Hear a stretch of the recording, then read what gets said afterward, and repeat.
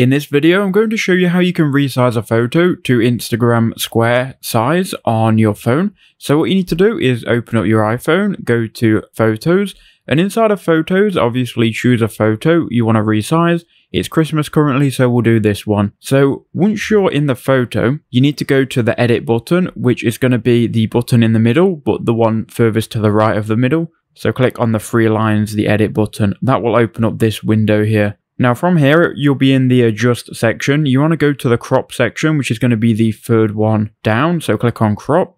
And then once you're in Crop, if you go to the top right, to the left of the pencil icon, there will be a sizing option. If you click on that, you can actually change the sizing from original to freeform to square. And this square is going to be for Instagram, so you can also move your image around to fit the square. And once you've got the image done, click Done at the top right hand corner. And there you go, you've now made your image a square for Instagram, so I hope that helped.